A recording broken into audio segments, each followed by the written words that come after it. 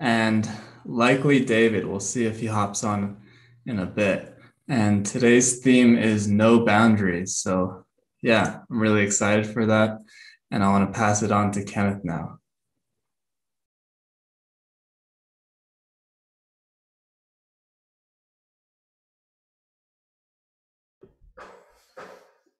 Welcome, everyone.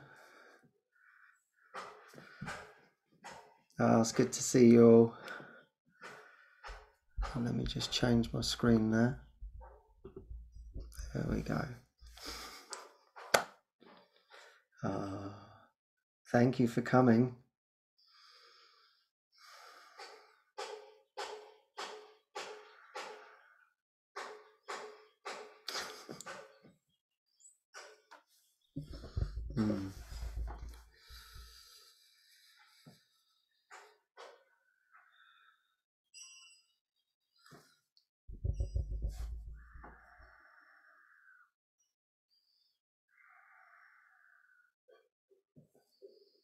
Here's David. I'm just going to make David a co-host there. Make co-host. There you go. You're now co-host, David. You can unmute. Okay. Hi. Welcome, David. No boundaries.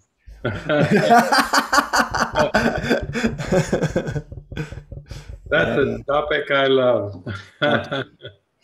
Yeah, me too. Yeah, this actually came about. Well, I felt like it was actually a continuum from what we were talking about last week, and in my prayers, this was the sort of theme that kept in my mind, and it actually came through my readings of the Course, and Jesus talking about the crucifixion in chapter 6. It's the first section in there, and he talks about in there, I was not persecuted, and if I believed it, I would be teaching that. And so that was why the thought that was coming into my mind was that the boundless experience of truth. And so that was something in my heart. It was like, yeah, all of these beliefs of the body, of this world, of a personality, of behaviors are all completely and utterly false. And Jesus is the representation of that can be completely undone, and you can reach the boundless state. And so just reading that chapter for me, then that section is like him talking to me, and I've gone over it so many times and listened to it, and it's just fabulous. Because I think, when we look at these things of crucifixion, you would think, oh my God, I would never want to go through that. That seems absolutely awful. And Jesus was like, well, actually, it was actually part of my teaching opportunity. And no one else has to go through that. That was exactly what the teaching was. And for me, when I felt before A Course in Miracles, if you talk about crucifixion, it's just like, oh my God, that's absolutely awful. I don't want to look at it. I don't want to see it. Seeing a cross was just an awful thing. And then, and Jesus actually clarifies that in the beginning and says, well, the reason why it's taken me 6 chapters to actually talk about this is because of the fear that is in the mind around the so-called crucifixion. But of course, he clarifies it all and says, well, in actual fact, the actual teaching of it was teach only love, for that is what you are. And I'm just like, Jesus, you are on another level. I mean, how did you get there? How did you get to that? Oh my God, that is amazing. That is wonderful. So I think that for me, that gives me the hope to carry on. It's like, Jesus says, "Oh, you're not different than me. I'm no better than you. I was in the same position as you. It's just that I simply remembered. I remembered what was false and I remembered what was true. And that's simply the difference. And now my hand is outstretched to you to say, hey, listen, you can let go of all of this belief system, and you can return to love, peace, and joy with me, eternally. And it's like, okay, well, that's probably one of the best offers I've ever been offered in this life so far. So, in fact, it's probably the only offer that's worth taking in this lifetime. That's for sure. So it's like, okay, I'm definitely going full whack in this direction. Yeah, and so yeah, and he says, you in your life, you will go through much lesser situations than I seemingly went through a crucifixion, and that is to teach you that you can truly overcome it. You can overcome anything, and that your mind is so powerful to do that. And I am that demonstration in your mind to allow you to achieve that, really. And so it was funny, actually. A friend messaged me the other day. We were just talking in message, and then she said, "Do you think you'll ever get over your anger?" And I said, "Oh yeah, without a doubt. This isn't fixed. I'm making it all up." She was like, "Oh, okay, that's good. That's good." And I said, "Yeah, obviously, I'm just choosing this at the moment, but I have no doubt in my mind, it's not me that's going to overcome it. I can't overcome what's not real in the beginning. I am just choosing this false perception, and perception can be changed as quick as that." And I was sitting there praying about that just before we came on, and I said, it's like me saying to you, "Can you wipe that one single breadcrumb off of the counter? Do you feel that you've got enough strength to do that?" And you would say to me, "You've got to be kidding, ain't you? Of course I can wipe that one breadcrumb off." And this is what Jesus sees in our tiny mad ideas. I mean, he's sitting there absolutely laughing. He finds it hilarious, this place. This is his comedy of all of our beliefs and that. I mean, he's rolling on the floor all day long just laughing when you start praying about all of your problems to him. He's just like, "Oh my God, this is nothing. This is nothing to me." And I want you to see that truly that this is nothing. So he's laughing so hard at us when we believe this, and he wants us to join in the cosmic joke, and he wants us to see that it's a complete and utter joke. And when you see it's a complete and utter joke, you will definitely know that you are completely and utterly boundless, and that there are truly no boundaries, and that you are putting these boundaries upon yourself. And of course, in that chapter that I've been talking about, that's what he says. He says, well, actual fact, you're forever crucifying yourself. You believe in it, therefore you generate it, and this need not be. So this is what this talk's all about. And yeah, as you said, David, there's nothing better to talk about, to understand that you're completely and utterly boundless. I'm just feeling it in my heart right now. I'm just like, oh my God, yes, that is the direction. How foolish am I to believe anything out of this world?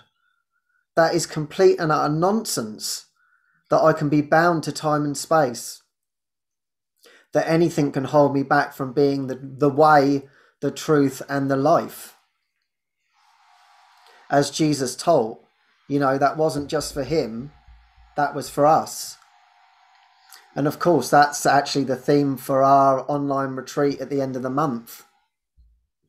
And so I feel like that's why this is coming very strong. I think this next month of Get Real will be us deepening in our connection with Jesus.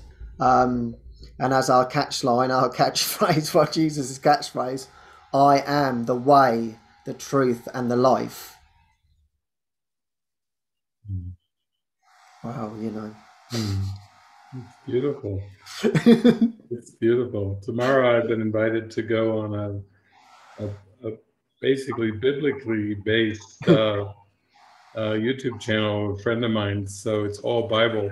The Father this and the Father that, and it's so Beautiful. So they actually have, in this Bible-based YouTube, they've started Course in Miracles groups in the Bible-based um, YouTube channel now. Isn't that beautiful?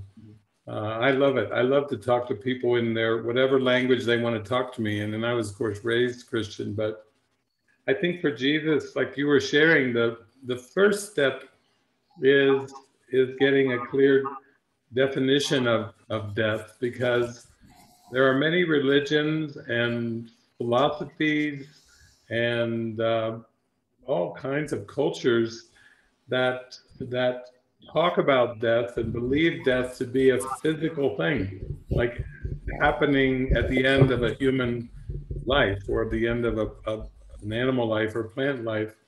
And it's a biological definition of death. And when you were sharing that, Jesus says you've reacted for years as if you're being crucified. So he's not talking about death in terms of a physical, biological death, because to him that doesn't mean anything. It doesn't mean anything at all. He actually sees that the body was never born and it can't die. It's an image, it's a projection. So what's a projection doesn't really have a beginning or an end in time. And so then he brings it to a psychological definition of death by saying you have reacted for years as if you're being crucified. In other words, he's saying you get upset, you get angry, you get jealous, you get defensive. It's all crucifixion. It need not be, but your whole perception of the world is tied into this false belief in ego. So the synonym for death is ego. And if you wanted to bring in the Christian terms, Satan is death. Ego is death. Whatever you want to call it, the devil is death. If you believe in death, you do believe in the devil. There's no doubt about it. Nobody can say there is no death except if you have transcended the belief in the ego, in the devil, in Satan. So what I like about that is we can look closer at that belief, that psychological belief, and see through it. That's what Jesus is saying. There's nothing there. But probably the way that people could relate to it the best is the idea that we talk about in our community of no private thoughts and no people pleasing. Both those things, Frances said first time she heard the guideline, no people pleasing, she had fear come up. She thought, oh, hell, I'm not going to do well in this community. No people pleasing. Oh my God. Most people, if they start to just look at their interactions with their parents or children or neighbors or government or the world, it's steeped in people pleasing. It's a lot of acting for approval, psychological approval, it just goes on and on. But the other one I like to go at is based on, it really is what the people pleasing is based on, is private thoughts are secrets. And Jesus is basically telling us the only secret is you're keeping it from yourself, that you're innocent, that you're completely innocent. You don't want to accept that. In fact, you're dead set. You are really highly invested in being guilty if you believe in this world and time. And he's saying it's quite an addiction. It's not, in reality, it's not an addiction, but in your awareness, this heavy investment in death is taking away your peace of mind. It's keeping your peace of mind out of awareness. He does go so far at one point in the Course to say that this is a world of death worshippers. I never heard that. That would have been helpful even growing up in the Christian church if they had said from the pulpit, this is a world of death worshippers. I would have said, oh, great, tell me more. Before I start considering an education or a career, I need to know what this death worshiping is all about. And here's the dynamics. If you believe you have thoughts that you can keep secret from anything or anyone, then you simply don't know the holy instant, and you don't know pure innocence. So it's not that you shouldn't judge, it's not that you shouldn't have private thoughts, but when you attempt to hold on to private thoughts that only you would keep for yourself, that nobody else can know, you're attempting something that's impossible.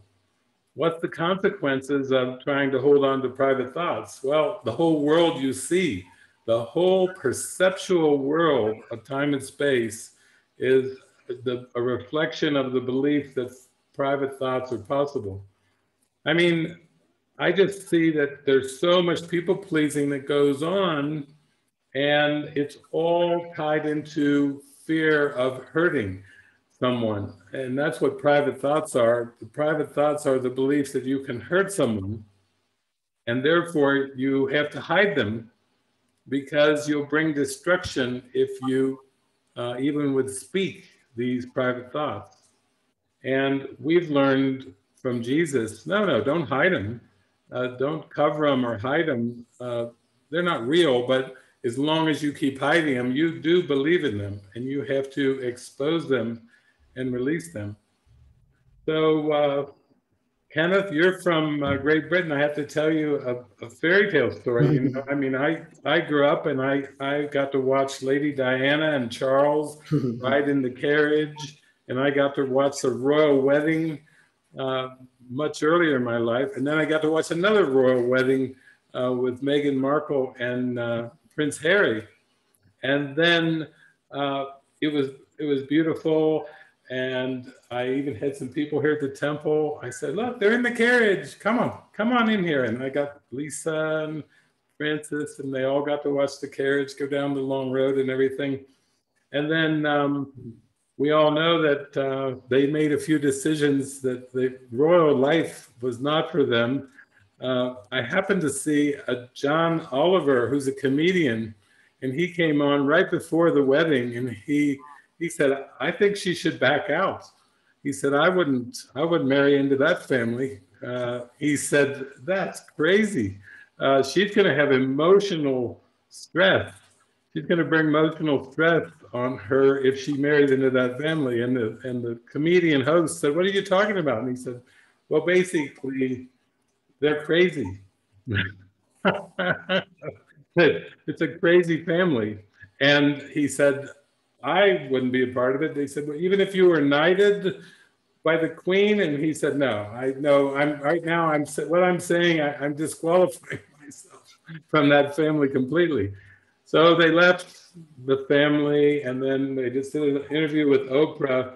And then in the interview with Oprah, basically Harry was saying that someone in the royal families was concerned about the color of the skin of their little baby boy that wasn't even born yet. And then it just exploded into a whole thing. And after the interview, Harry said, well, it wasn't the queen, and it wasn't her husband, Philip. It was someone else. And I will never tell, ever tell who the person was that was concerned about how dark the skin of Archie was. I will never tell. And I just saw that today, and I went, okay, now he said, the reason he won't tell is it would be too damaging for the person. If he named the person, it would be too damaging. And I thought, now that's a perfect example. That's a perfect example of what we're talking about.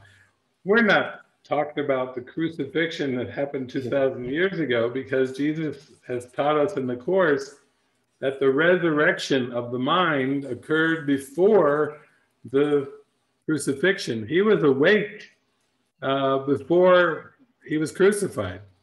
And once you're awake for good, you know.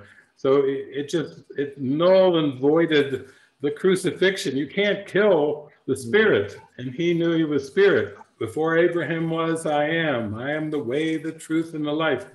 You're not going to kill that presence. But the belief in private thoughts and the beliefs in secrets that they can be destructive, that you could actually harm someone or something by one of these private thoughts, is giving value and meaning to these erroneous thoughts that the ego generated. And so the real key, if you want to resurrect and you want to live forever, is don't try to hold on to private thoughts. First of all, in the workbook, Jesus says, you have no private thoughts. He comes out in the workbook and says, you have no private thoughts, and yet that is all that you are aware of. Well, that just must mean that's insanity. If I have no private thoughts and yet my mind is filled with private thoughts and secrets, then it must mean that that's pure deception and insanity. And what better way than to practice with your brothers and sisters and teach what you would learn, that you have no secrets. And if you have no secrets, you wouldn't need boundaries. And if you have no boundaries, you wouldn't need rules. And none of us like rules. Let's all admit it. Everybody raise your hand. I'm going to put gallery on so I can just see a witness for this. Is there anybody who doesn't like rules? I don't like rules. I don't like, none of us do. Let's admit it. I can see you all there. None of us like rules. In fact, some of us have been rebels. We say rules are made to be broken. You know, we're really come on, just try me. Put a rule on me. See if that works. But what Jesus is saying is, if you believe in private thoughts, then you believe that secrets can hurt, and you do believe in boundaries, and you are setting up rules in time and space that aren't real. And then you're going to believe you have to live by them, like scarcity, or you might set up government rules, or you might have interpersonal rules in your relationships.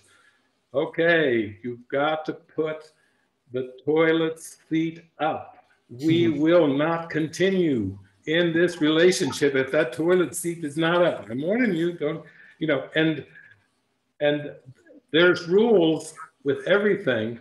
And what Jesus is saying is, they're just believed in your mind. You're under no laws but God's. You are created by an eternal being, and he gave you one eternal law, which is love. And you are pure love and nothing else but pure love. And now you've generated these make-believe rules of time and space. There are limits. There are limits on your reality. There are limits on your awareness. There are limits on who you are. You're playing small when you make up rules. And then when you believe in the rules and you believe you have to obey the rules, you've set up a real tight illusion that doesn't seem like an illusion. And for most human beings, they would say, well, scarcity seems to be a reality. I'm in this realm now, and I have to make a living. I have to pay the bills. I have to find a way to eat. I have to find a place to sleep. It's a world of scarcity and lack. So we're opening a can of worms, Ken. You know, when we say that the crucifixion is teach only love, for that is what you are, then Jesus is saying your reality is only love. And you need to demonstrate that to yourself and to everyone in order to be free. Wouldn't that make sense? If we're divine love, we have to live as if we don't have an ego. We have to live as if we've transcended the ego. And I know in my life, I thought, wow, that is radical. The more I thought, well, Jesus, I'm saying yes to you, but that is radical. He's saying, well, yeah, now you have to learn divine providence. You have to trust me to guide you and help you navigate time and space through my direction. Don't go looking to employers and governments and family members and siblings for your safety and security and happiness. Look to me. I'll guide you in every single circumstance. I'll guide you to live under the joy and light of heaven, and you will be so happy, and it's not going to be circumstance dependent. You know, somebody doesn't like you, okay, that's all right. It doesn't have to determine your happiness whether someone likes you or not. Just try to share these ideas in a public way, like I was doing, so-called public, and wow, you get to be either a punching bag or a target practice. You know, when you go around. But why are you so happy? No, I have a great creator. What can I say? And I had a good teacher. That's all I can say. But this is why I know when I go on that Christian program, that Bible-based program tomorrow, they sent me the questions already, some of them. And they said, what are these guidelines you have at your monastery? No people pleasing and no private thoughts. Now, isn't that fun to go on a Bible-based show and talk about no people pleasing and no private thoughts? I love it. I love these opportunities. And I see their sincerity there. To ask that question, you know, is really a very sincere question coming from those that are just trained in the Bible. You know, that's a very sincere question. And I think for all of us, we can go pretty deep into this because like Ken is saying, if we're going to follow Jesus completely, if we're going to follow Jesus without exception, then we need to understand that only the thoughts of God can be shared, can be extended. When you try to share a private thought or a secret, or you try to share something confidential. Ooh, I'll tell you something, but it's confidential. Don't tell anyone else. When you try to share a confidential thought, you are generating a false world of time and space from that secret. From that one private thought will generate a whole cosmos. And 0 private thoughts will set you free from time and space. And that's how deep we have to go with the mind training. That's why I just say, be transparent. I'm not feeling well. Somebody says, I'm really not feeling well. I say, tell me about it. Go ahead. I'm okay. I'm invulnerable. You can cast your cares upon me, for I careth for you. It doesn't matter what you share with me. I'm still going to love you, and my life depends on loving you because that's who created me. I have to give that love away to keep it in awareness. So of course, go ahead, share whatever. And maybe Kenneth, you can share. I mean, you came into the community, how many years ago was it? It was quite a few years. 4.5 years ago. 4.5 years. Yeah. And so what's it been like for you with no private thoughts and no people pleasing? How has your life changed with that guideline? Well, when I first saw the guidelines, no private thoughts and no people pleasing, was before I chose to come to Live in Miracles. And I was in the same boat as Francis. My whole body quivered. And I thought, my God, if they heard what was in my mind, I'm definitely going to be chucked out. So it took some time before my courage would come, you know, would allow me to come, really. Because I remember I loved A Course in Miracles, and I was just like, I just want to be around I just want to be around people all the time that do this. This is what I want to do. So I typed in A Course in Miracles community, and of course that's actually how I find you, David, through that search. And I was like, there's a community, no private thoughts, no people pleasing, no thank you.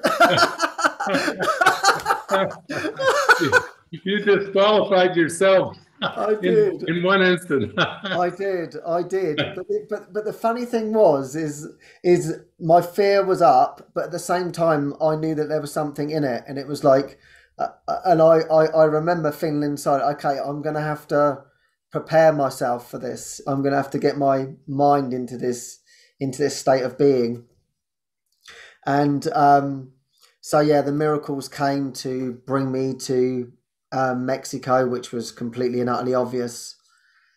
I mean, really, that as you've always shared, David, that's the easy part of this journey. I mean, it's nothing. And what we've just been sharing, actually, you have to want God above everything else. It's as simple as that. If you're not putting your goal up front, your heart's desire is for that and only that, then he will make the path straight for you. But if there's any doubt in your mind, you're going to get that. So one of the questions is actually from Maya about, undoing the family roles and all this business. And it's like, well, yeah, if you haven't fully committed to this, you're going to get a lot of stuff coming in from the side, hitting you and battering you. And what I've always found, is make the commitment first. And so for me, once I made that commitment, my path was very, very straight. So I know that others have struggled with this, but I say, listen, get your head in the right place, like God first. And it was very simple. But now the sort of real work begins, because I have private thoughts. And one of mine was violence, anger. And I did psychotherapy training, and really that it wasn't really that welcome there. So I felt like I had to hold on to a lot of stuff, and I felt a lot of guilt. And so when I was a psychotherapist, I would have like an amazing day with all of my clients, and I'd be like, wow, this is great. And then my ego would go, yeah, but we know who you are, don't you? You're just making up for lost time because you're just violent, you're aggressive, you're angry, and we know what you did in the past. So I was completely haunted by this guilt.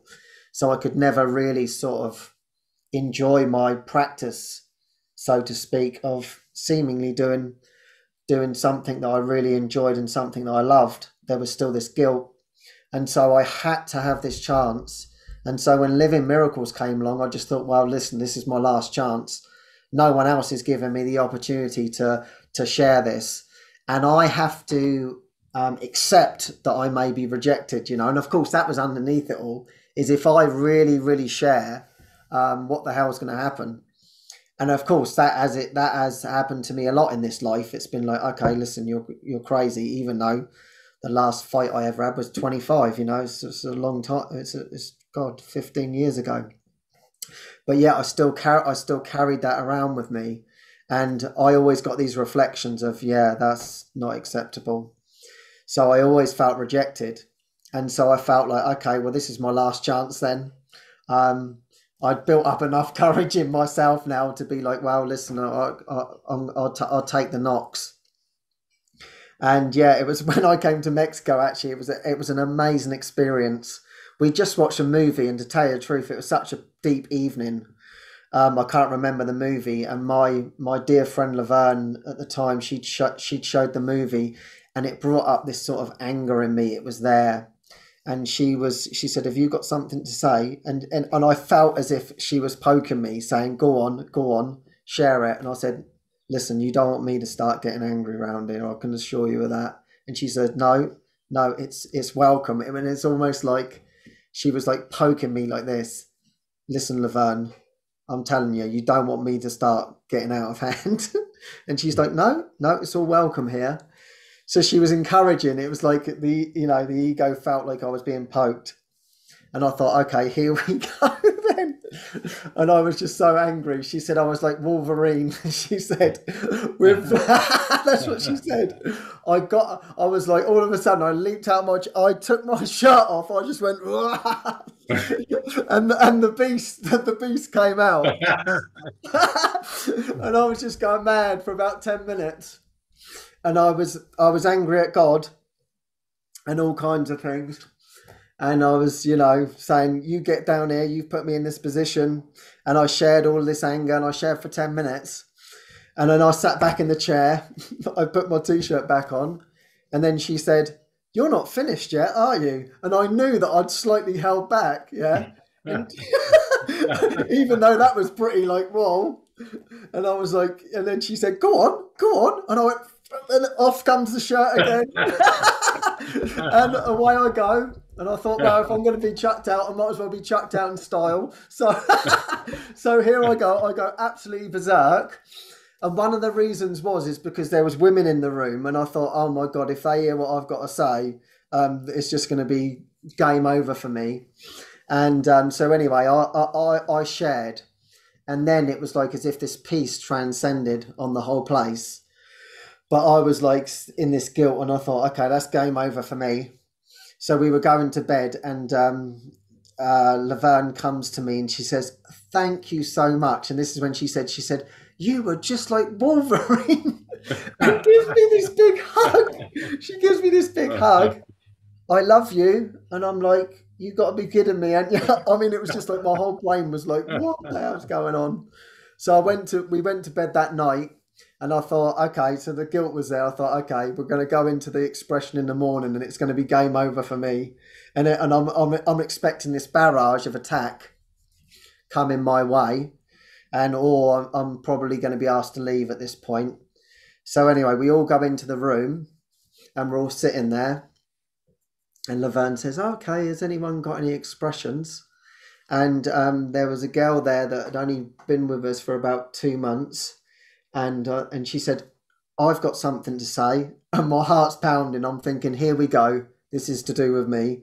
And she said, "I just want to say thank you for what you did last night." And I'm like, "You've got to be kidding me." And I went completely berserk. She said, "My father sexually abused me all of my life." And she said, "At night, I never sleep very well." And she said, "Last night," she said, "when you did that last night, you were fighting all the demons in my mind. And when I went to bed, it was as if you'd cleared absolutely everything. And I have had the best night's sleep of my life. So I want to say thank you for what you just did." And I was like, "You can't be kidding me." And I'm like, "Okay then." Right. And then the next person goes, "I've got something to say." I thought, here we go.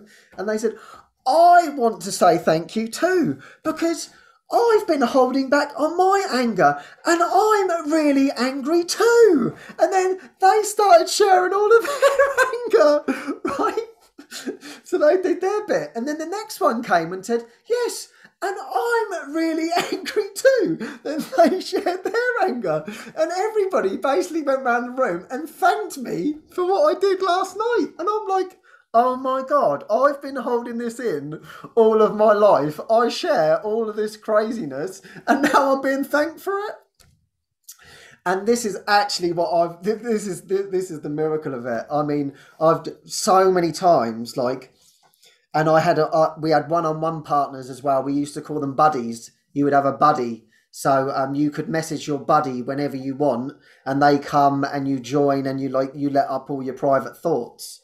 And mine was Pete's. And so I had a ton of private thoughts, and they were, once I started to allow it up, all this violence was like, "Oh my God, I can't believe I did that, Pete." And I was like, "Pete, I did this. Pete, I did that." There I am, I'm crying, and he's just listening to me. And Pete's like completely the opposite of me. He's into art and everything. And I'm thinking, this guy's going to be completely hating me. I'm just sharing everything with him. And then it's one day, he turns round after one of the sessions. He goes, "You know what? Thank you so much for all that you share, because you've really, really helped me." And I'm like, "Have I?" And he said, "Yeah, because I've thought all the things that you've seemingly done. And I feel like by you sharing, you're actually getting this out of my system. So I'm actually feeling much better." And I'm like, this is blessing everybody. I can't believe it. And so when we truly share these things, these wild things, yeah, oh God, I kicked someone's head in, I did this, I put someone in hospital, and I'm thinking, oh my God, what are they going to think of me? Thank you, because I've thought about doing the same things. I'm like, what the hell? And so it has become a complete and utter blessing. And the same as on these episodes when I've shared, every week I get someone saying, "Thank you so much. I've felt the same. No one's ever said that." And that's how I felt. And of course, that's what's been covering up as David shared, this innocence. And I actually remember a session that you did, David, that really touched my heart. It was with Lisa's son, Paulie, and he'd been in prison and everything. I've only just watched it. I only just found it about 2 weeks ago, and I was like, oh my! It blew my mind apart. And he'd been in prison, and he came out of prison, and he was working and stuff, and he felt like because his reputation would affect living miracles, and that he didn't really deserve to be here, to be here, and that he could be a, you know, cost the reputation of living miracles. You know, he had all of these thoughts around it. And David did a one-on-one with him and was just like, no, you know, you've done nothing wrong, and like, we thank you for all your devotion and we are here with you. And you just did this beautiful like joining with him, and then you held his hand, and he was able to cry, and you were saying, listen, we know who you really are. This is not who you are, and this is what we're undoing, all of this thought system. And it's just like, yeah, there's just this fear that we're never ever going to be accepted. The ego is a wild beast in its own way. It wants to believe that, and things can get acted out, and things can be in the mind. And if you are a prisoner to guilt, you know, that actually, as Jesus says, guilt is hell. And if you believe that, you would actually drop it completely and spring back into heaven. That's the formula. Guilt is hell, no thank you. Game over. It's that simple. And so as David was sharing, we hold on to so much guilt, and I was holding on to so much guilt as to what had happened. And so I've got deep gratitude for this process of no private thoughts has completely freed me, because to be fair, you know what I've just shared, like a lot of I don't even think about them in this. I don't think about them in the same way, you know. And as Jesus was sharing in his crucifixion, teach only love, for that is what you are. You know, for me, it was like Jesus would always say to me, you are calling for love. And I'm like, oh my God, I can't believe it. You were simply calling for love, and you didn't know how to connect. And that's what really the whole thing was all about. And that's what truly what you was what you were seeking. And it doesn't matter how you got there, but you got there now, and that's what matters. And to him, you know, the one of the most beautiful things that happened actually after all of my sharings of all whatever I'd seemingly done, I've shared it many times, but it touched me, was when I was sitting there with Jesus and I was sharing more with him. And that was my sharing my private thoughts with Jesus. And then Jesus is sitting there, nodding his head. Oh, yeah, yeah. And then I feel as if I've shared everything, and why have you graced me with your presence, and how come you give me so much love? And then he's sitting there listening to me, and then he says, Kenneth, you've never disappointed me. And I just go, bang, cry my eyes out. And I'm like, he just doesn't see it. You've never disappointed me, no matter what. And it's like, so yeah, there's plenty of ways to express your private thoughts. Jesus is available 24/7. He's a good one. So yeah, after, you know, it's like levels. It's like levels. You know, more comes up through the expression, but it's like, you know, you clear so much, then half of it goes with it, really. That's what I've found. So yeah, wow, just have the courage to do it. That's what I say, and that's what Get Real's been all about, really, is to have that courage. And even for me to get on here when I haven't want to share it, I'm sitting in my chair thinking, I don't want to share this. And Jesus is, no, go on, you're going to do it. Okay, then, Jesus, here we go. But if you have that trust with him, that's the most important thing. If you have that deeper trust and you know that he's with you, then yeah, it doesn't really matter. So yeah, that's my experience. Yeah. That's beautiful, because I think everyone can feel that, and that is authentic, practical, spiritual awakening. And what we've believed in this world, sometimes we believed in spiritual rituals or repetition of things or holding on to certain theologies and beliefs. And it's actually the expose and release of private thoughts and all the dark emotions that come with private thoughts. And so that's a good witness, though. That's a good example. I think maybe a little bit over 2 years ago, I remember you and I went down to this little mall down here between Ajijic and San Antonio, and I think we were walking along in the mall and you said, I will dedicate my next year to releasing anger.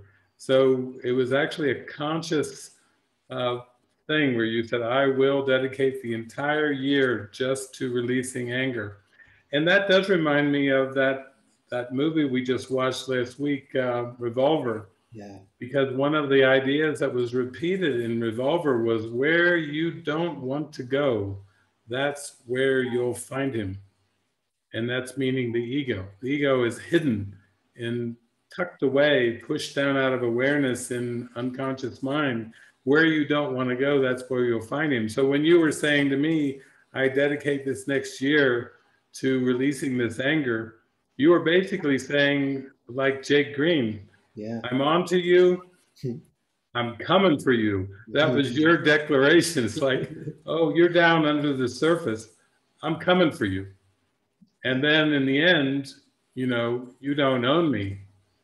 You don't control me, I control you. That's where the mind training comes in, where you actually have dominion over the ego, which means you have dominion over the whole world. If you can be peaceful with this world, that means you don't believe in the ego. You're not interpreting the world through the ego's filter. And that's how you transcend the ego, by cleaning the mind, by releasing the darkness. So these two guidelines, you know, I just, years ago, I was given those guidelines from Jesus. One time I was in China and I was with this man, Nashin, in China. And I got to know him, and he was the man that brought A Course in Miracles to China. I'm talking to the guy that brought A Course in Miracles to China, Nashin. Sweet guy. I mean, he was so peaceful and so sweet and happy. And then one time he wrote to me and he said, David, I've been praying a lot on your two guidelines, no people pleasing, no private thoughts. And Nashin said, I see there's a corollary between no people pleasing and no private thoughts and something in the course. And I said, really? What is it? He said, nothing real can be threatened. Nothing unreal exists. Those are the corollaries of no people pleasing and no private thoughts. And I said, that's the introduction. That's Jesus' introduction. So it has to be practical, you know. You have to put it into practice. Mother Teresa, you know, she was on a train ride in India when she had this huge calling to give her life. You know, she was already a nun, but that wasn't it. She actually had to give her, like in her prayer, give her whole life to Jesus on this train ride when she was going through rural India. And I think that's the thing for all of us. You know, you just seen the witness that Ken gave, and what Ken is just pointing out is that the darkness won't hurt you, it won't destroy you. The belief of hiding is a belief that if the darkness comes up, it will bring destruction. Even Prince Harry now is married to Meghan Markle. He said, I can't tell who was concerned about Archie's skin color because that would bring destruction onto them. But still, anything in what we're seeing for healing, you have to be able to raise anything up into awareness and see that that is not a real thought. And you cannot be hurt by unreal thoughts. You cannot be hurt by secrets because the ego made the secrets.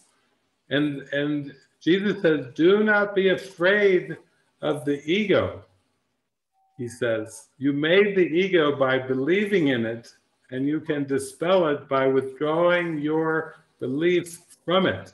So he's saying, you have a powerful mind.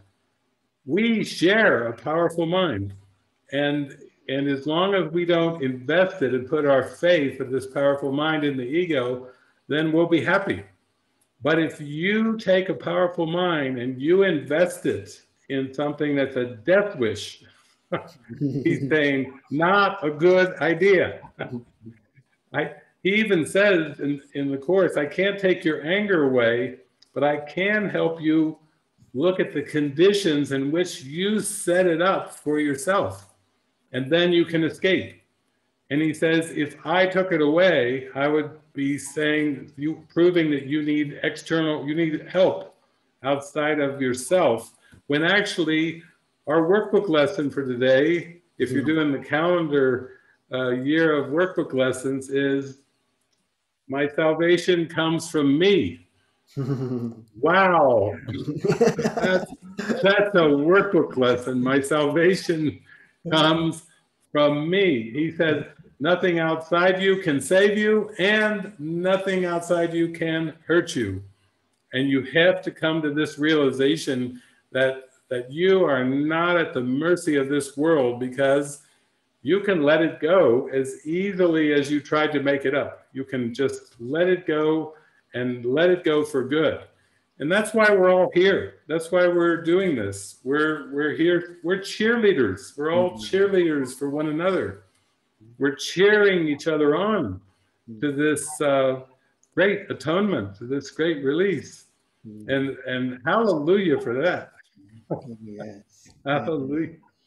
Yeah, thank you so much. That's just, that's everything.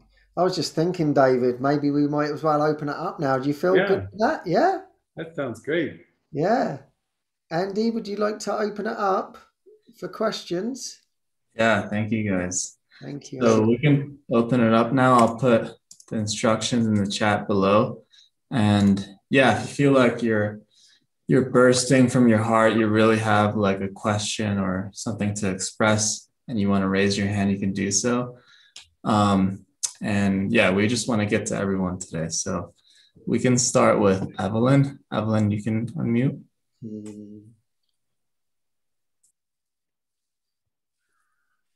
Hi. Hi, Evelyn. Hi. Hi.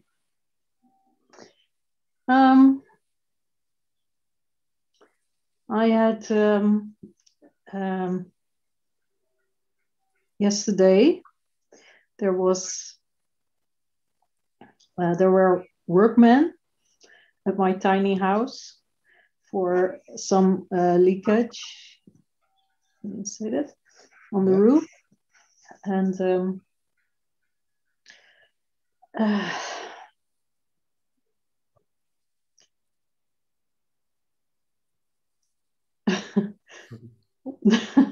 there were two of them. One couldn't speak and was deaf, and the other one was Turkish and didn't understand and speak Dutch. And I had to explain what was the problem. So I found it funny at the same time. But then they came and they tried to fix it, and he went on the roof, and the deaf man, and he signed the other one. So he wanted to use silicon sealant. Yeah. Yeah. At least he didn't bring a gun. I thought you were telling me, let's shoot a hole in the roof. That would have been a good forgiveness lesson. So, and I was trying to stay with Jesus, but the thoughts were going like prutswerk. I pottering work. I searched the word pottering work. It was always going in my mind. Pottering work. Oh, pottering. Prutswerk. Prutswerk. And then there was another thing. Today it was very windy, very, very windy. The wind came from all sides. And my Christmas tree was falling down. I bought some plants in pots. They were falling down and rolling all over the garden. And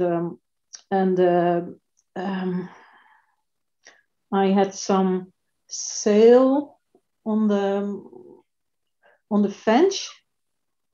Sail is not the right word, I think. Fabric.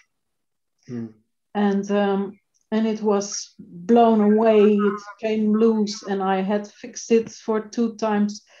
So I was so angry, and I was painting yesterday evening, and I didn't like it. It was prutswerk, pottering. So that word was constantly in my mind.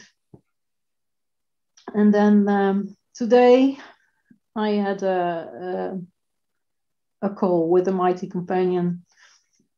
And then it came down to I was so much hating myself. Just that pottering prutswerk in my mind. Everything I do is pottering.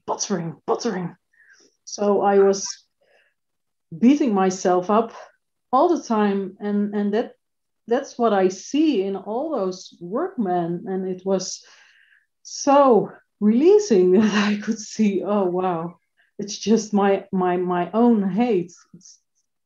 It's the hate for myself, and it isn't true. It cannot be true, and I project it on all those workmen. And it was so clear this afternoon that it's coming from myself, that I don't think I'm not good enough. It's always the I'm not good enough. Everything I do is prutswerk. Pottering. So that's, yeah. And then I had another thing I wrote to Kenneth. And that's that I was thinking of inviting someone in my tiny house to work in the garden and practice the no people pleasing and the no private thoughts. So yeah, it's funny you talk about it this evening, and I find that very scary because it's my tiny house. It are my rules, and when I think of it, just this afternoon I was thinking about it. It are a lot of rules. So that's a big step, and I think I want to. I don't dare to say it, but I want to experience it. So when I'm with somebody else in somebody else's home, I don't mind to play by their rules. That's not a problem. But when it's from me, then it's another thing. It takes a lot of surrender. I mean, just to anticipate, if you are aware of all these house rules and you're thinking of inviting someone in, then you know if you start to hold on to the rules and try to protect and defend and get adherence, you know, other people to adhere to the rules, you can tell it's going to be very difficult. That will be a very difficult road. And then the alternative is to surrender, surrender the expectations, to put your faith and your torch out front. Okay, I'm going to have a peaceful day, no matter what happens. And I'm going to really practice extending love, because that's surrendering that word that you had in your mind that's just like the root of the self-hatred. You know, it's almost like you're saying, like Kenneth said, I'm going to devote myself to let this go. I don't like how it feels. Actually, where Kenneth is broadcasting from, the Quantico, we have something that we don't often do. Kenneth has roommates and a house, and now 2 guests have come. One from Monterrey, Mexico, and one from Switzerland, and they're in the house. And so I did a Zoom call with them the other day, and they were like, we can't do anything right. Every single tiny little thing we do, it's no, no, no, no, no. Don't flush that toilet. No, don't do this. Don't leave that door open. No, you got the food, but you got it too early. Nobody told you to get the food. So I was talking to the 2 ladies, and they confessed. They said, well, we finally discovered we're always wrong. Every single thing we do is completely wrong. And we all just laughed and laughed and laughed and laughed, because they took it as that was their lesson, that the only way they could be happy and keep laughing was to surrender and accept all things exactly as they're given. All things, not some things or most things, but all things. And then we all went out to a birthday meeting and dinner, and we all just laughed again. It was another big laugh at the very same thing. So if you surrender and you remember to laugh, which is what the surrender is, then it's fruitful. It's so helpful. You're getting the whole lesson.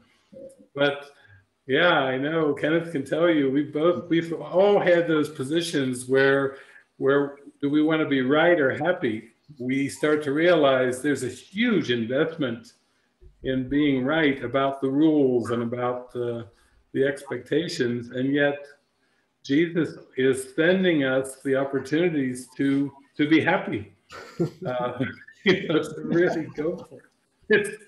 It's the only way you can see it, where you can laugh. Otherwise, it would just drive you nuts. God, yeah. I mean, it's been so funny for me and being in the house, because 2 new people, so we seemingly have rules of the house, and we've all been together for a very long time, so we sort of like know we know what the rules are. And so the new people are here, and I'm sitting there, and we're having a meeting or something, and one of them says something, and I'm thinking, oh my God, you shouldn't have said that.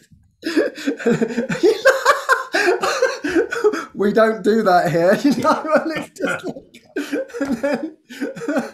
and I'm just sitting there waiting for the response. No, we'll talk about this afterwards. We can't do anything right. And in actual fact, it reminds me when I very first came to community, I'm so grateful for this. Like what you were talking about your hatred that's coming up, because it has to come up, that's as it is. And when I came to community for the first time, simple tasks I would forget, and I couldn't believe it. They'd be like, hey, did you take out the trash? Oh my God, I forgot again. And I'm like, honestly, I don't know what's going on with me. Normally, I know it's a very simple task, but like, I just can't believe I just keep forgetting. They said, yeah, well, maybe there's something deeper underneath this. I said, because yeah, at home, I'm perfectly, trash goes out on Tuesday. It's done, that those types of things have never been a problem. Now I'm forgetting everything. And then it was like, oh my God, there's all this unconscious guilt in the mind that had to be seen. And so I had the same lessons as what they're having now. My God, I am absolutely wrong about everything. And I actually feel guilty about everything. But it was freeing at the same time, because it was like, I'm doing everything out of guilt. Wow, I really want to release this. Now I'm seeing it. This is great, because now I can start releasing it. I didn't realize I felt like this. So then it becomes a joyful lesson, and it's the same as your sheet that's flown across the garden. You're like, oh, God damn it. It's like the sheet has done you a favor. It's your mighty companion. The sheet is just saying, there you go. There's all this self-hatred that's there. Come into the surface, and then you get to see it as a complete and a blessing for you. So yeah, everything can be used, And I know that with builders and everything, that's what I'm dealing with. And a huge thing that actual fact David pointed out to me some time ago, a few years ago. I didn't even realize this, you know.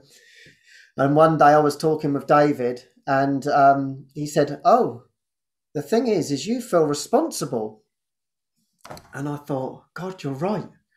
You're feeling responsible for everything. And I just didn't see it. And then once I was able to see that I felt completely and utterly responsible for the world and how the world's going to go, and then there's all my control issues are all involved in that and how things have got to go, then it all starts to come to the surface, all these feelings of responsibility, guilt, self-hatred. But once you can get to see it, it's a complete and utter blessing. And that's what I found this week, actually. I've got a few big jobs coming up. And then I just had this anxiety because I was feeling responsible and I wasn't putting it on Jesus, basically. And I sat there and I prayed and I prayed and I prayed. And it seemingly didn't shift. And I thought, God, I really need help. I just prayed for help. But the next day was when I was going to organise everything. And I thought, I don't know whether my prayer was answered. This was on the Sunday. And then on the Monday, oh my God, my day. Jesus was like, I've got you. And he arranged everything. It was just so easy and so light. And I took me to a new place. I found exactly what I needed. I was just like, I can't believe this. And it was so relaxing. And I got back home and I thought, what was all that anxiety about? And Jesus was like, I told you I've got you, you know. You don't have to step into this guilt, into this hatred that you're not that you're not enough. Put it on me and I can arrange everything. I'm here with you. And I've got a little maintenance team now, and we always join on a Tuesday. And I felt like in my prayer, I was thinking, I need more help. Maybe I could call them. And my ego said, no, you can't ask them to help you on Monday. They help you on Tuesday. So you can't ask them. So anyway, when they came on the Tuesday, I shared all of my story with them. And they literally leaped out of their chair and said, no, you ring us. We want to help you on any other day. Please, we don't. We're all, and my friend Rudy said, we're all in this together. Like this. And I just felt their love coming to me, right? And it was just Jesus, you know. That's what I saw. It's like Jesus' love. Jesus was like, oh, I've got you. And it's like, when you put that out there, it was like their hearts just went, oh my God, of course we want to help you. And it was just Jesus' love was there. And so I actually feel that, Evelyn, with you putting out the prayer of having someone come to the house. You're putting out that prayer. So if anyone's in Holland, you can tell us where you live, and someone may want to come along, and then you can have all your rules and regulations.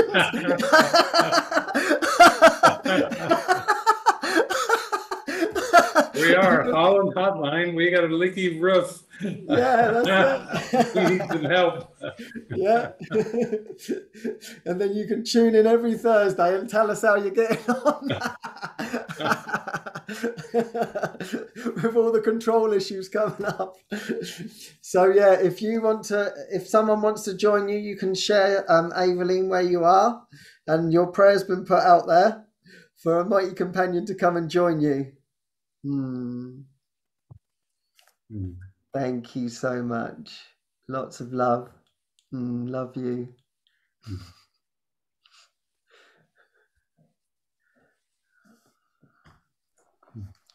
Thank you, Evelyn. And next we have Mariana with her hand up. You can unmute.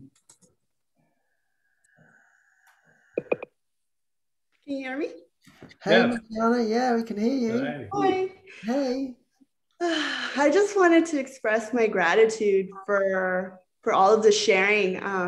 Ever since you started the show, it's like I've messaged you this before, but it's like it's always right, something that I need to hear in the moment. And I just feel so grateful for it because it's just like it's always an answer to a prayer. And I can see that it's just like it's really just for everything to be released, like having like those thoughts, like the ego coming in, always telling me like, no, this is what you've done in the past. Like you're guilty.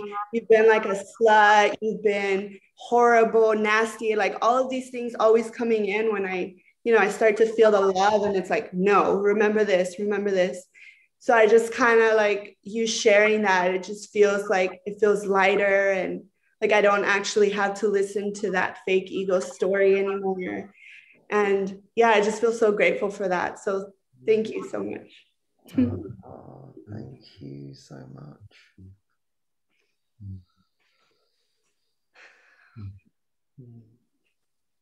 Thank you for tuning in every week. This is what it's all about.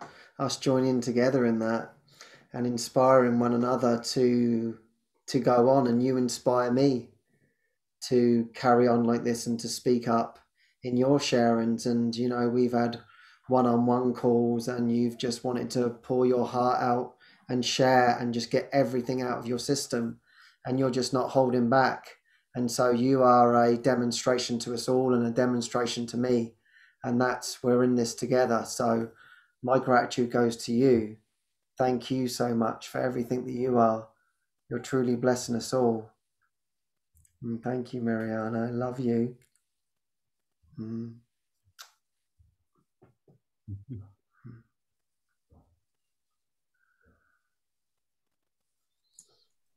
Thank you, Mariana. And we can go to Anne Marie next. You can unmute. Hi, everyone. Hi, Anne Marie. Hi. Great to see you as always. Thank you so much. Yeah, it's a great joy to always join with you in all the different ways. And yeah, it was a couple of things I wanted to share really. But when Ken, you were talking about when you first went to the community with no private thoughts and no people pleasing. It's really funny because when I first heard about the community from a friend of mine, I think David, John Campbell, and he told me about your community about maybe 4 or 5 years ago, and he told me about the no private thoughts and no people pleasing, and I thought, oh, no way, that's not for me. I can't. They don't want to know what's in my mind. And so that was it, brushed away. But a seed was planted, and how it's amazing how our prayers are answered and how everything comes at the right time. And last year, I really felt the guidance to go to Mallorca on a month co-living, and I was like, bring it on! I'm ready for this. And I practiced a lot with the no people pleasing when I did recovery in codependency. So that was sort of okay with me, but the no private thoughts. And it was so funny because even before I got to Mallorca, when I received the stuff you have to read, the guidelines and sign, and I was even triggered before I even got there. And I thought, this is a spiritual community and I've got to sign all this stuff and I've got to do all of this. And I thought, my God, the stuff already, starting to be flushed out, and I'm not even there yet. And so, yeah, it was an incredible experience, doing the no private thoughts and the things that it brought up in me that I could never have seen unless I'd been there. I was particularly triggered by the steward that we had at the time. And yeah, there was a lot of I know mind, absolutely, that had to be flushed out. And what I've really loved about your community and everything you do is, I really trust you so much. I know what what you're talking about. And one of the things that's been a revelation for me, I think I shared this once before, was the movie nights. And I've got so much from the movie nights, when I was in Mallorca, and I carried that on. So it's probably about 6 months now I've been pretty much doing a lot of the movie nights. And anyway, I did the one on Saturday. And I think if I'd have known what the movie was beforehand, there's no way I would have gone through it.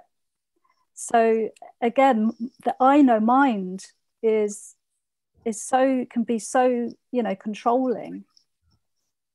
And that movie, I did share with you a bit, David, it really triggered me.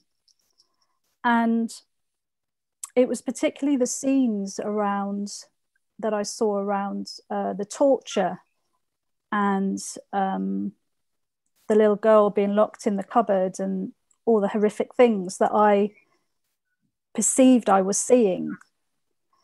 I couldn't, there's part of it I just couldn't watch. And I got up and I started pacing around in the kitchen. I was just pacing up and down, and I was so angry with you, David. I thought, why the hell have you made me watch this movie? And then I'm laughing at myself at the same time. It's like, it's nothing to do with David, Anne-Marie. It's got nothing to do with him. It's your ego. And I actually felt, the word I used at the time was I felt traumatized by those images. And when we had the 45-minute break, I just sobbed and I sobbed. And I just thought, I want to heal this. And there was a moment where I started to analyze it. You know, oh, did something happen to me as a child? Is that why I'm responding like this? And then I just sat with Jesus and Holy Spirit, and I just said, please, please help me. And Jesus said to me, you don't need to analyze this, sweetheart. Nothing to analyze. Just give it to me. Give it to me. And then I don't know what really happened. I can't even put it into words, but Jesus just spoke to me about the illusion of the body. And again, about, you know, when he was on the cross, and he said, that wasn't real. It didn't happen to me. And it's the same with those images you're seeing. It's not real. And I still couldn't quite get my head around it, but I just, you know, allowed the feelings and emotions just to come through me.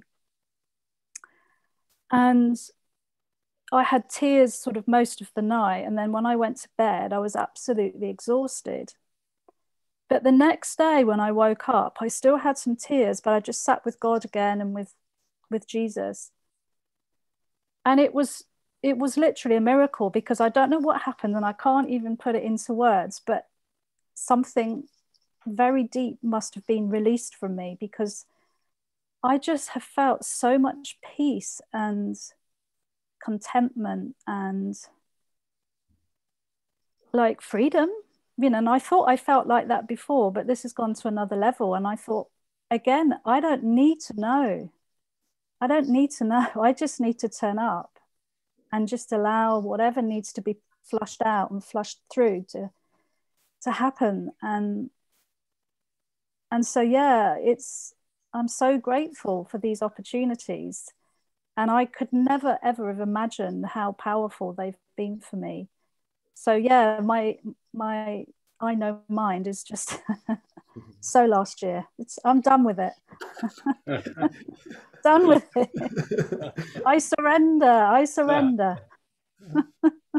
So, yeah, you know, that movie was tough, but I'm so grateful that I stuck with it. And I will watch it again one day, and I will watch it all the way through.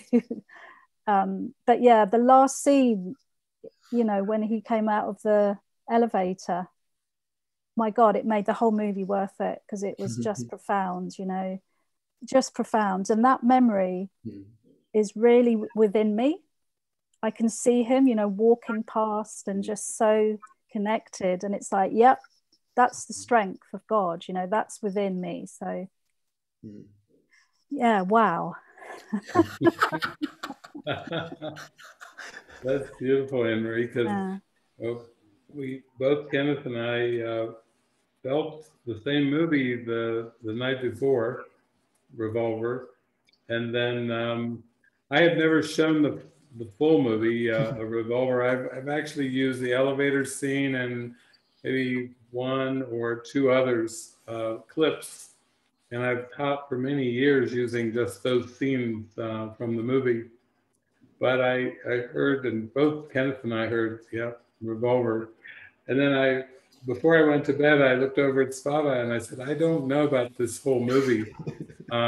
It's quite intense for this group.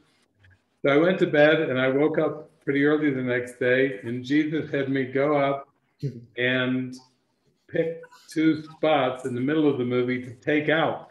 And so he had me remove 34 minutes of an hour and 45-minute movie, so to show to you and to show to everyone. And then I said, well, what's left? 111. that was the footage that was left. I've only shown clips. I've used this movie just teaching from the clips.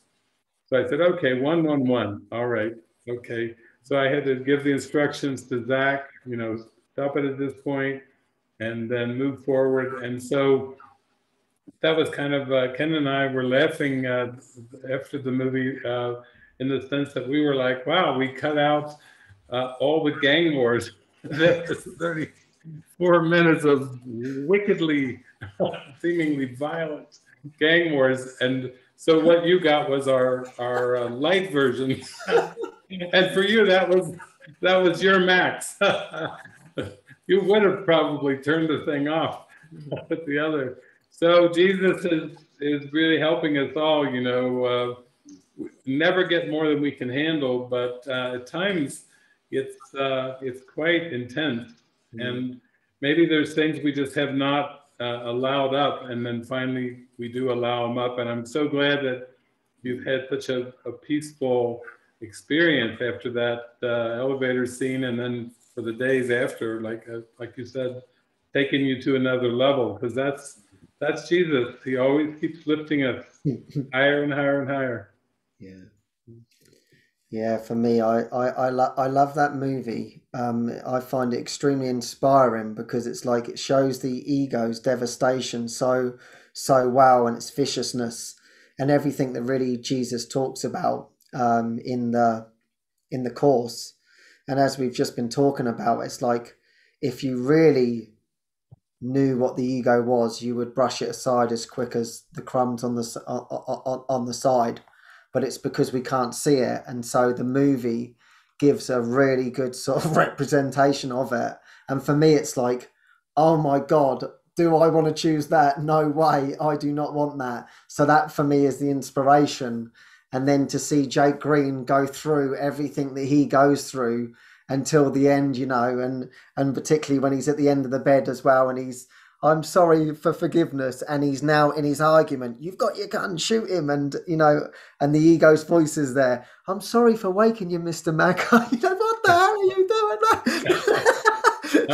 And so we've all had that we've all noticed that conflict in our minds. It's played out. Okay, that's played out in a really sort of elaborate way, but it was perfect. Jesus made that movie to say, hey, listen, all conflict, any conflict, no matter how small, is complete devastation on the truth of who you are.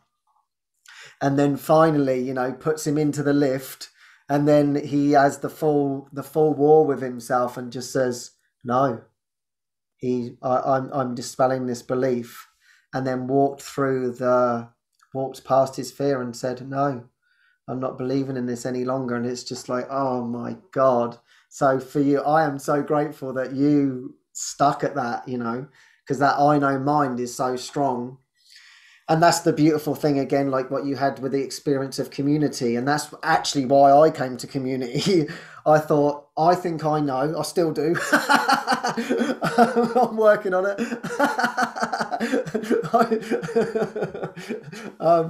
I think that I know best. And I really don't like being told what to do. And I really don't like rules and guidelines. And so I want this to be sped up. And it's like how I see it. It's like, of course, things are always changing here. And it's like, oh my God. But it's always to see what I believe in my own mind.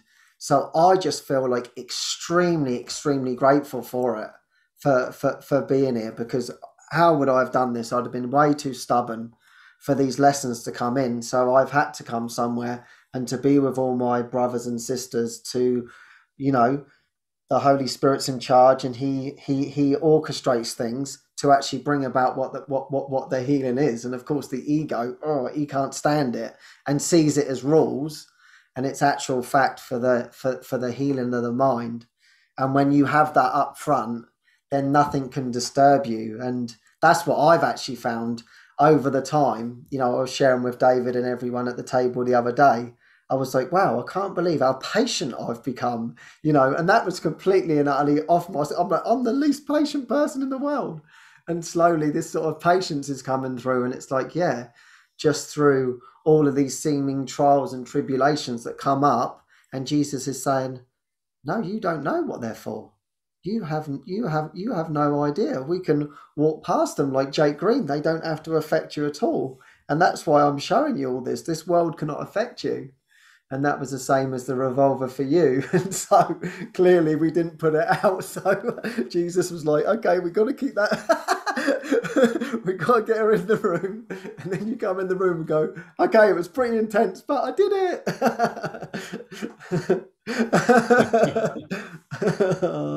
Yeah. Thank you.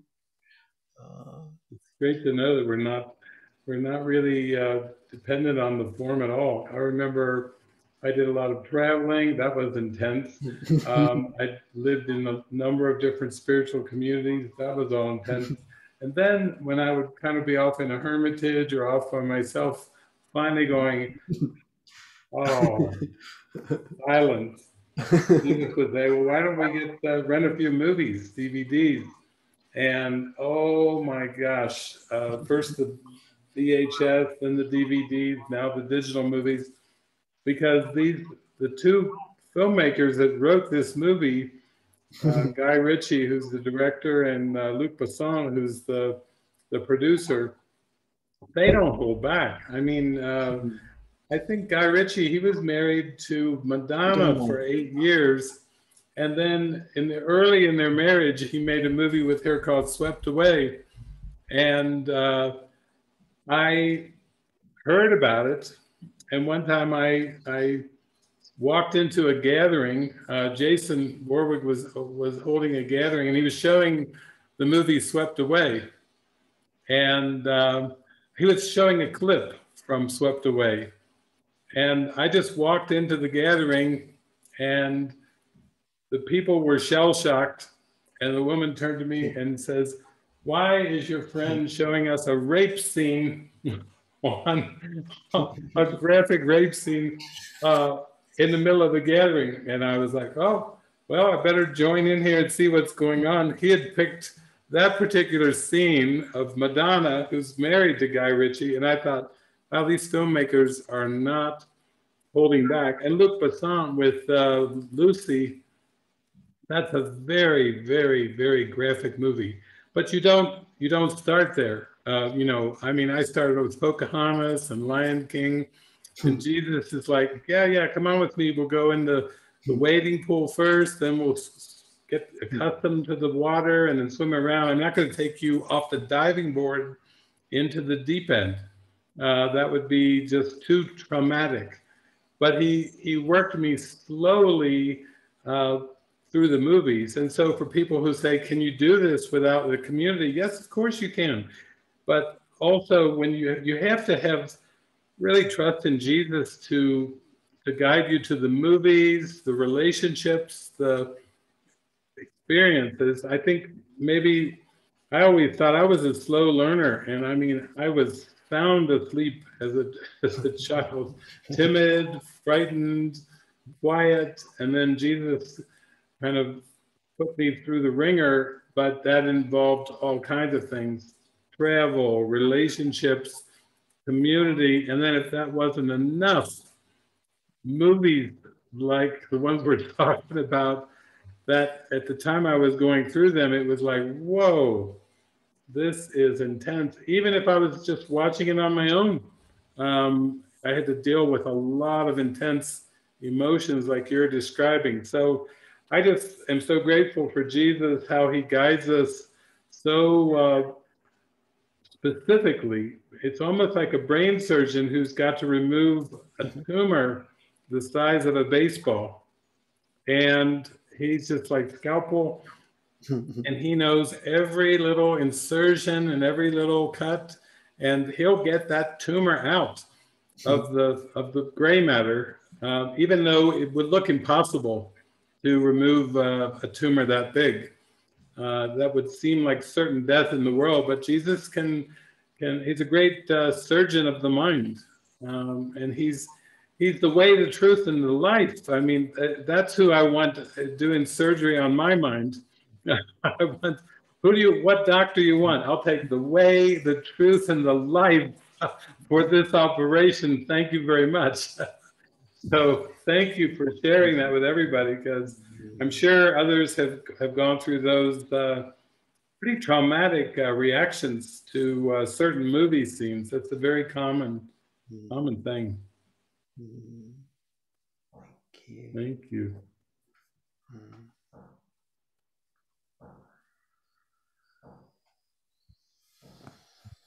Thank you, Anne-Marie. And next we can go to Sue, who's in the Camus co-living community. Yeah. You can unmute yourself.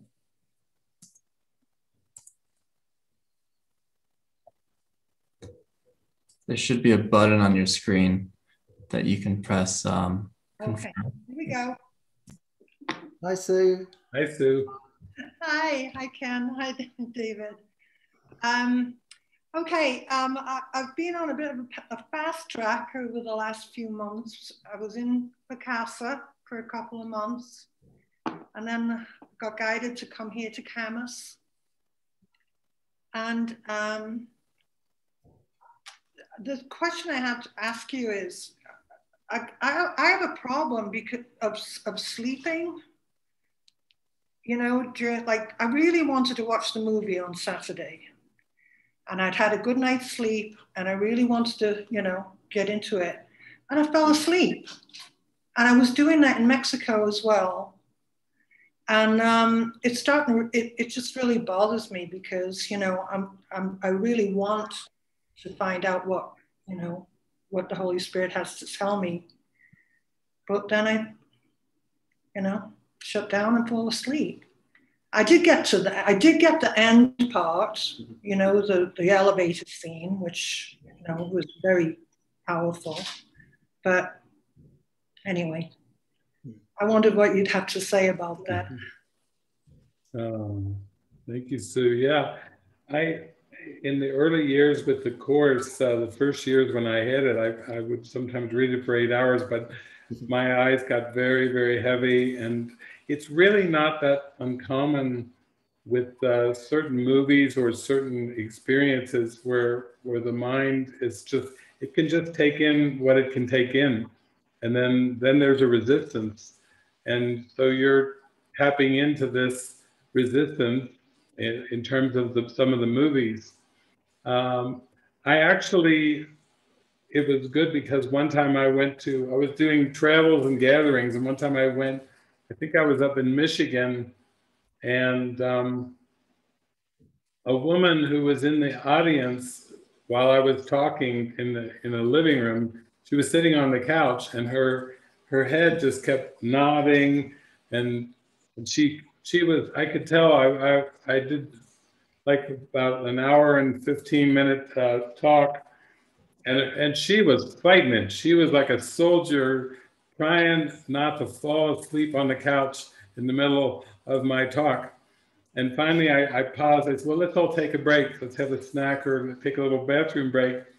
And she came up and she said, oh, David, I'm so sorry. I'm trying my best to not fall asleep during your talk. She said, I have narcolepsy, and this is so hard for me, this and that. And I said, no, don't. You need not fight this. I'm so grateful that you're here, and Jesus loves our willingness. Whatever we can offer, a little willingness is wonderful.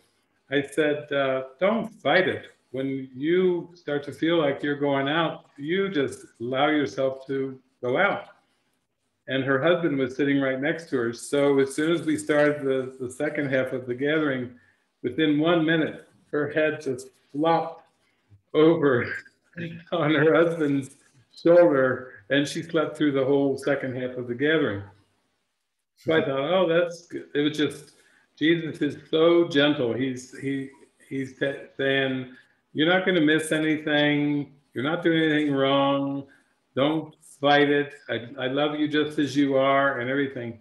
So then I had an assistant who travel with me to all of these gatherings.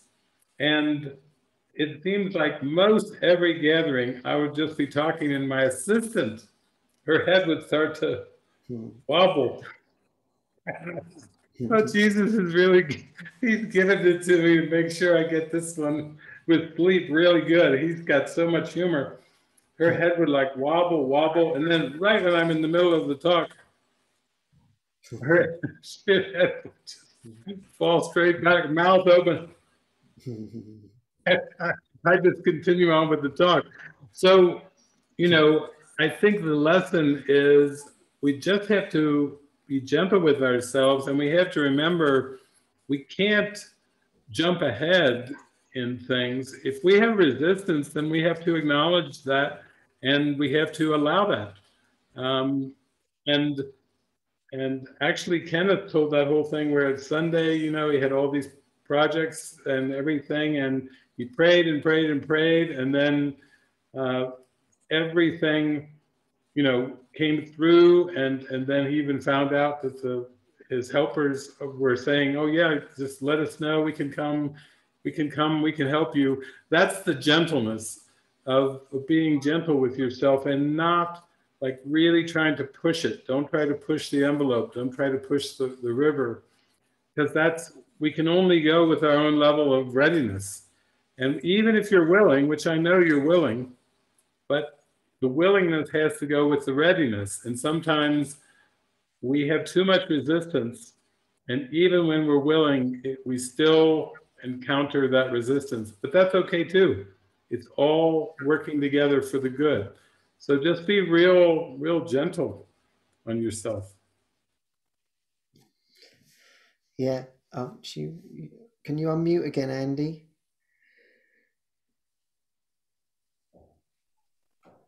Okay. Go ahead. Can you hear? Yeah. Yeah, I can hear you. Yeah. I know. I mean, I really did, you know, hear Jesus tell me not to worry about it when I was in Mexico. And you know, when I got back, it was fine. And I hear again now, here in Camas, it started again. And you know, and I was just, I suppose I just got to be gentle with myself, right? Yeah. And you know what? We don't know either. Jesus says in the Course in Miracles, I can work with your daytime dreams as much as your nighttime dreams. So, like it or like it, he is contacting you. You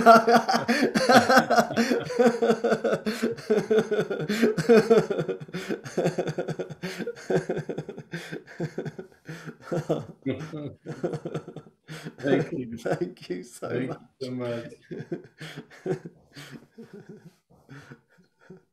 Thank you, Stu. And next up, we can go to Esther. Esther, you can unmute. Thank you so much. You know, David, the teaching that you got from Jesus, it was nothing so blinding as perception of form. The sight of form means that understanding has been obscured. The goal of the curriculum, no matter the teacher you choose, is know thyself. There is nothing else. And then today, I got from Alan's video watching from Vivekananda, the realization of the ideal is the effect. In other words, the laughter, the means are the cause, the seeing. Attention to the means, therefore, is the great secret of life. And I'm like going on and on to Frances today on her little gathering with us about how this is happening and this is happening and I feel uncomfortable. And Alan's like, just admit it, you're upset. It can't be for those reasons, you know? And I'll tell you something really interesting with these teachings that I've been getting from you and the saints and through Alan is just yesterday, my mother may have injected twice a lot of Novolog, her insulin medication. And I'm like, Alan's asking me, what's happened? I said, something terrible. He says, oh, you're really going to play a role with me? I said, no. I said, no, everything's fine. Because I was doing an act, you know, and I saw it and I didn't have to. And And also the, you know, you just take the steps. You call the doctor, find out what they say. They say if the sugar doesn't go down, take her to the hospital. Well, her sugar didn't go down, but I didn't think it was for, you know, anything to worry about. And then this morning, everything was fine. But it's just like Alan was telling me, he said, it wouldn't be happening if you weren't ready for it. It's your movie. And I'm like, over in my mind, I'm thinking, oh yeah, it's my movie. It's my movie. I was just laughing. This never would have happened before, that I could be at peace for so many, 2 days in a row. All these things are going on. And I'm just like, and I got reflections from my stepfather. I shared with him something that I shared on one of the movies gatherings. I think the Revolver movie gathering I shared with him. I never share him details like that. And he's like, he said to me yesterday, you know, I really think this Living Miracles is doing something for you, Esther, you know? And I was like, oh, thank you for acknowledging me. So these teachings, I'm just so grateful. And just, I want to keep it in my mind that it's only one thing, that it's just, what teacher am I choosing? Beautiful. Thank you, Esther. Thank Beautiful. you so much. Wonderful.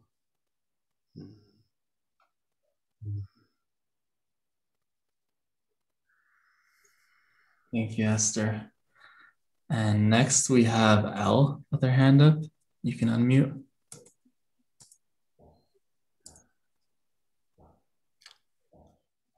Hi. Hey, Elle. Hi, Kenneth. Hi, David. Hi, everyone. I also wanted to speak a little bit about Revolver. I had a profound, deep experience from watching the movie. And after the movie, I went into my closet to do some praying. That's become a habit, a new habit that has just sort of changed my life. And I just laid it all, I just connected with God first. And then I really gave my deep, dark secrets to the Holy Spirit. And I have not been the same since. David, I remember at some point you've been doing this when you talk about the ego. I just feel like, you know, this was, you know, that was days ago. And even today I noticed, you know, my ego has been so quiet. And it's amazing. And, so yeah, between the closet and Revolver, and it's been amazing. So there was one thing I wanted to talk about the movie. I was with Jake all along and judging Maka mostly, trying to figure him out or whatever, and his motivation and things, and all about the greed and everything. And I was okay, and I was relating to both characters. My ego has been as vicious as Jake's, and I see my ego would have me believe that I have some similarities with Maka, and just, you know, hearing Jake's ego was thrilling for me. So when Jake walked out and walked past Maka, after a few days, I realized that I've been wondering about Maka because I feel empathy for him. I felt bad for him. And then I'm sort of just kind of figuring out, and I wonder if you can help me. It seems like his life changed too from the experience. Maybe that seems a little obvious, but you know, his life changed from what happened with Jake and that whole experience. So just kind of wanted to get your ideas about that. I think the thing was at the end there, you connected with the call for love, with Maka's call for love when he was crying and the tears were coming down his face. And then that's probably where you start feeling him and thinking about him after that.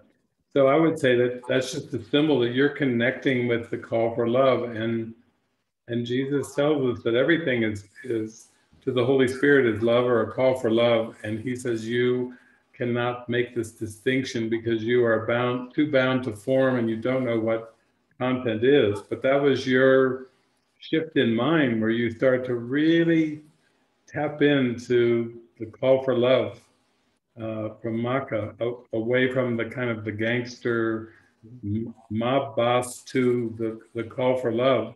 And that is huge because when we are able to perceive that, then the love that's in us will automatically come out. Like you're feeling it towards Maka, it will work and transfer to all your relationships when you don't buy into the form and you really tap into that call, then the love will start to flow through you more freely. Because all of us know we love to feel the love. We know when we're being showered with love, it's pretty obvious. It's glorious. But the calls for love, that's where the transfer of training has to have, with where you really start to perceive the call for love. So it's really, I think it's a time of rejoicing that you felt that. And now that will start to, Jesus will start to practice with you to see that in a number of different encounters and relationships. So it grows very strong. It's really true empathy, but it's growing like a seed that's going to grow stronger now in you all. Yeah, and I'm glad you brought that up, because he also shows his weakness, doesn't he, when meeting Mr. Gold, and he's frightened, and the representative, I can't remember the woman's name now, the representative comes, and I'm sorry, I won't mess up for Mr. Gold, and yeah, as David was sharing, that was the call, that was the call for love. Underneath everything, and that the ego is this fear, and he was being ruled by these ego thoughts, and that had become his life, and he didn't know a way out of it. His life was get rid of people, to dispel his fear, get rid of them, because he was extremely frightened. But in actual fact, as Jesus teaches, the only thing you're frightened of is you're actually more frightened of the love. And it was always for him a call for love throughout. So there were sort of certain scenes in the movie where he was showing his vulnerability and wanting he needed something, but he just didn't know how to get it. And as David shared, like the sort of the final scene of like Jake walking past him when someone does that and shows that that the fear is not to be feared, that had to have an effect on him too. That it's inevitable when one is healed, and we are all healed. So it's the same for us all, isn't it? So I'm sure it had a huge effect on him. Yeah. Yeah, it's wonderful. Thank you.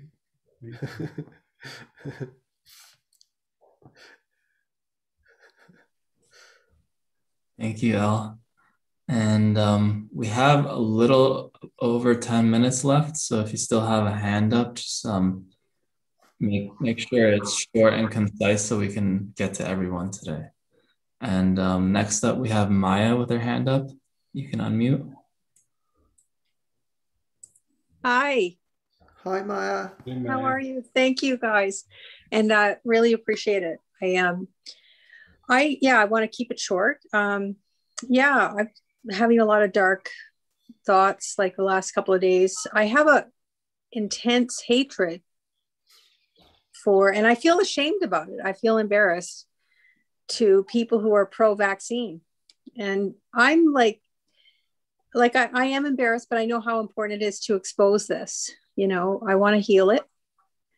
And I was, a week ago, my sister had a brunch for me because of cancellations and storm for my birthday. And so the family got together, and her friend Bill said, did you wear your mask? Because I put on Facebook I wouldn't wear my mask, and I was, ego angry. And so I didn't say anything, but I actually took a taxi to my sister's. And then my whole family was talking about the vaccine. And so the last couple of days I've just been like, I know it's all for my healing, and I want to forgive this. And, but yeah, I just want to unfriend and block people on Facebook. And there was one guy, I blocked him on Facebook this morning, and he's not a close friend, but he said, I want to raise some money for the coronavirus vaccine. So then I blocked him. I was just irrational, but it's like my mind is scheming, and it's like I want to block all my whole family, and it's like, so yeah, I'm embarrassed about it, but I think I want to heal this, because I feel horrible. I know, like it was said in the beginning, this is my hell, right? This is not coming from God. What am I afraid of, right, with this vaccine shit? So yeah, I feel really bad about it. And so, and then the sweetheart, Enrique, he put a post about people, people have a right to want to vaccinate. I mean, but I guess I'm just really, I'm just exposing it. I think it's, obviously crazy, but yeah, that's what I've been doing.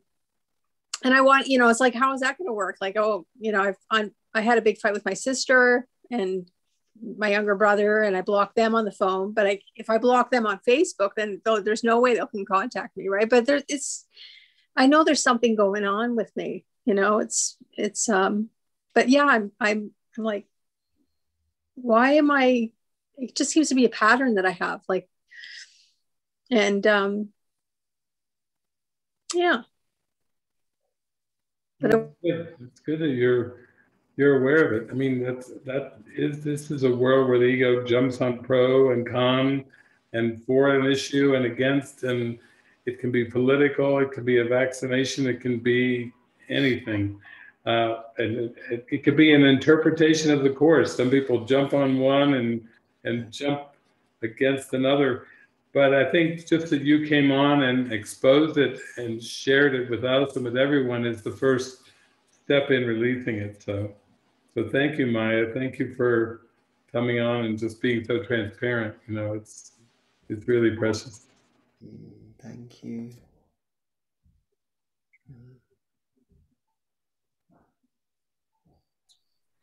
Thank you, Maya. And next up we have Helena. You can unmute.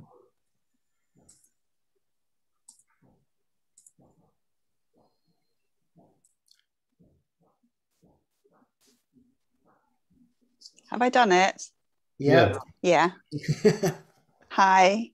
Hi. Hi. David just mentioned that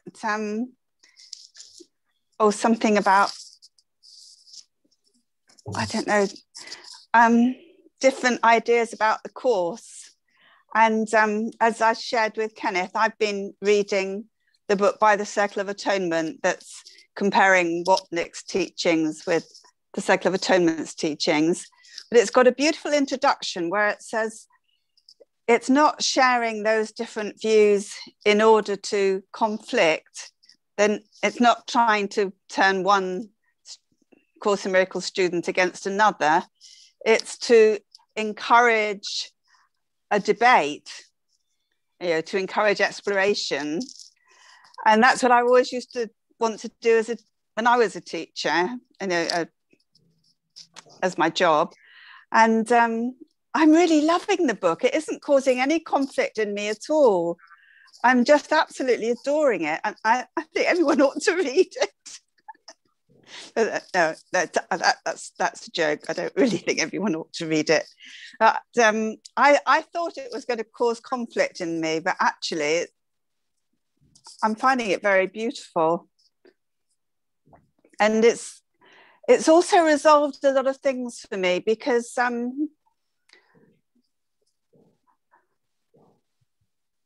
it's never sat very comfortably, the feeling that, or having the thought that other people are illusions, and that everything's an illusion. So it doesn't really matter what I do because everything's an illusion.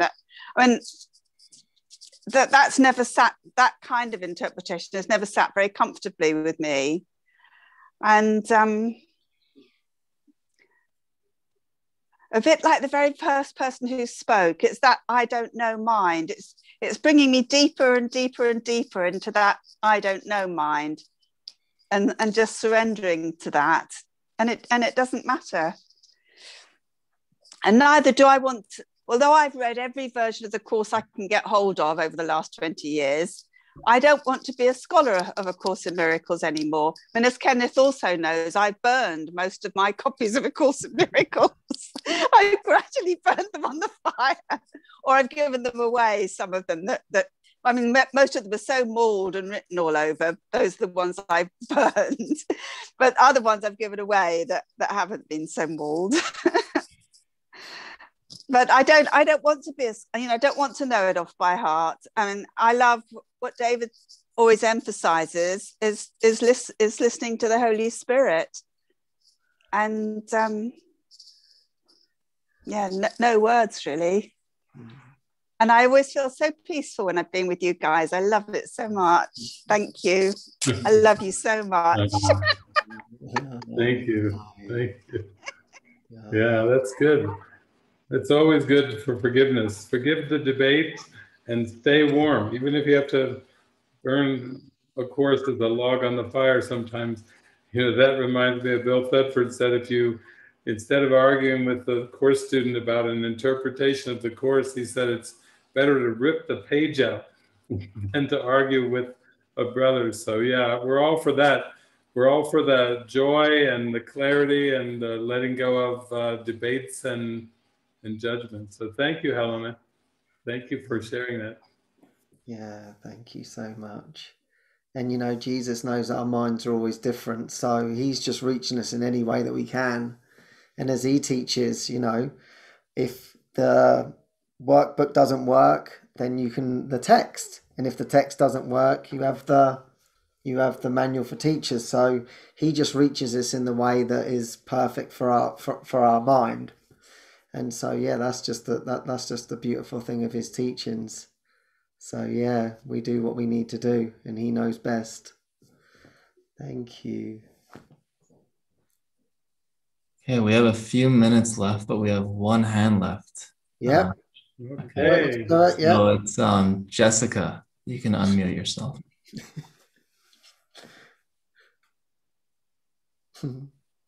Hi guys. Hi Jessica. Hi. Thank you, Kenneth, for sharing today. I feel like I found a new profound love for you, and it was beautiful.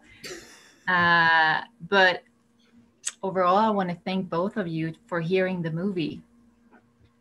And what I want to share is my experience with the movie. I had a really strong, beautiful, amazing experience, but the peace that I felt and carried with me after, I didn't know was possible. And I've been hearing all these songs in my mind, and it's all songs about praising Jesus or the Holy Spirit. And I didn't think I would ever hear these songs. It's a constant. And I keep feeling like I have this in love feeling is the and the ego, yeah, right. It's so distant, and it's almost like the volume has gone down, and I get to witness it, and I get to realize how I can choose. And then I go in, and then I just feel this, it's just so calm. So it's like another channel. And It's just this love.